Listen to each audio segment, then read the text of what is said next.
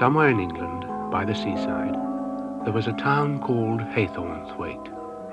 It was a busy town full of busy streets, busy people, and busy shops. Except for one shop, which never seemed particularly busy, perhaps because it was in a side street away from the main busyness. But it was a good shop to go into if you had time, because it sold interesting things. It was owned by a lady. She was called, by anyone privileged enough to know her well, Aunt Mill.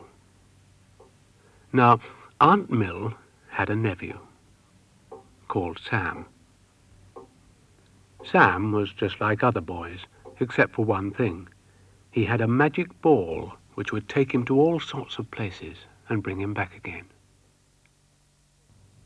One day, in the shop, Sam saw a little statuette. It was a Royal Canadian Mountie sitting on a horse, and they both looked rather sad. Sam wondered why.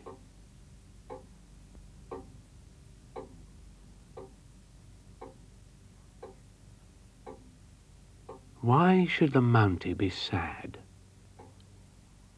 So the magic ball took him to find out.